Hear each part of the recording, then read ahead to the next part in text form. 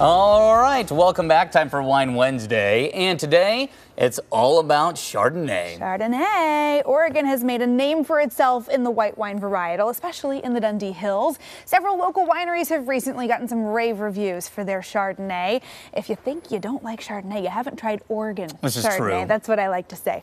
Joining us on the couch to tell us more about the national nods and how you can enjoy it is Michael Fay, Vice President of Winemaking at Domaine Serene, and winemaker Carl Formaker joins us as well. Good morning, you guys. Good morning. Thanks you for being here. Yeah. Well, thanks for having us. You know, everybody thinks Dundee Hills, Oregon, Pinot Noir, but tell us a little bit about Chardonnay in this part of the world. Sure. We have these special soils called these Jory soils. They're kind of volcanic based, and we have a lot of coastal effect from our proximity to the ocean that gives this nice bright acidity. And we're able to get beautiful ripeness and tropical fruits with freshness and vibrancy that I think kind of separates us from the rest of the Chardonnay grown in the world. Yeah, well, with that in mind, how is Oregon different than, let's say, California? Going with our West Coast neighbor here, how is it different? For sure. I'd say, the biggest difference is we're a cooler climate. Right, so we have what Carl was alluding to, these like mineral and fresh characters that are just natural to here. In addition to that, we grow, Domaine Serene grows all of our Chardonnay at high elevation, which actually amplifies that even more. But I would say, we use similar traditional methods to Burgundy, which are also translated to California as well. But the inherent ocean influence and mineral content here is really the kind of the hallmark as well. Oregon's known for fruit. The best fruit that we produce stays in the state and is consumed by us.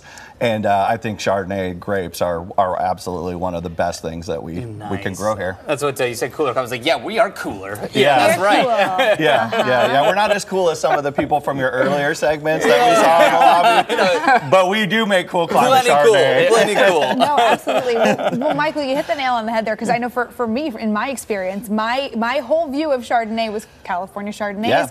Of which I'm just not always the biggest fan. And moving to Oregon and discovering the French style of Chardonnay and how Oregon has really kind of started to put its own spin on it, it knocks it out of the park for me. Sure. And that just goes to show how everyone's taste can be a little different. So people might need to try something new. Yeah, there's also a recent trend, I'd say, towards more vibrancy and freshness in Chardonnay and less alcohol. So bringing those alcohols down a little bit, bringing more balance into the wine.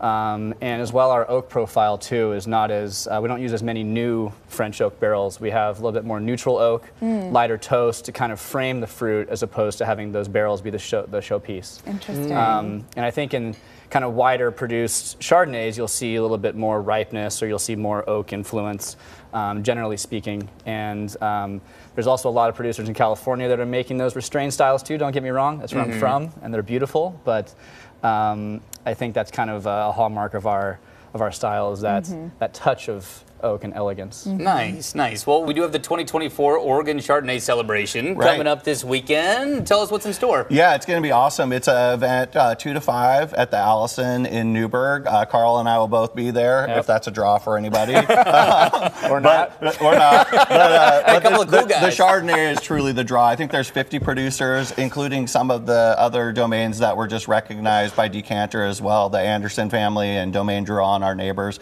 up on the top of Dundee Hills.